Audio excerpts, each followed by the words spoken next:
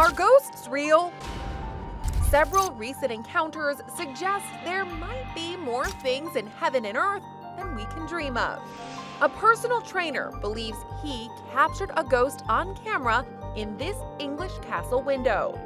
Check it out, as something appears to be lurking in the opening of the wall at Hearst Castle. The man thinks it's the same spirit he saw at the same place on a previous visit. If there's any spirits here at all, are you able to show yourself, please? Try and appear by that window, by the brick wall at the end.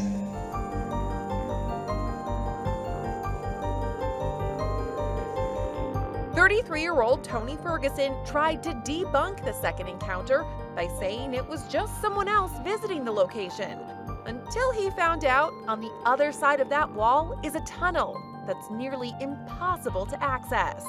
Creepy! And look at this seemingly harmless family photo. It pictures a father and his 2 kids just a week after the dad suffered a nearly fatal heroin overdose. But look closer, just above the young boy's knee. Is that a hand? Chris Downing, the children's father, who has been drug-free for 4 years, says he may have brought something back with him after his near-death experience. He still won't look at the picture to this day. A mom who thought she was simply taking a video of her son on his bike was in for a surprise when she went back to look at the footage. In addition to her little boy, she may have captured the image of an apparition looking down on him from a nearby window. It went down at the Oldway Mansion in England, a property dating back to the 19th century. When the mom asked officials what it could be, they told her only security would have been inside that building that day. And could this be a ghost just outside the Tower of London?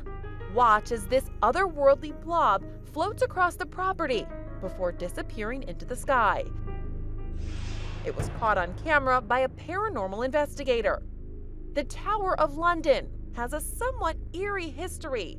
In the past, it was used as a prison and place of execution.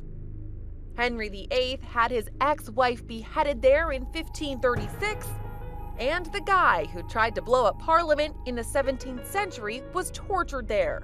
So, could it have been a vengeful ghost looking for retribution? Maybe. And look at this creepy footage. A mother of 2 says her friends told her to run after she showed them.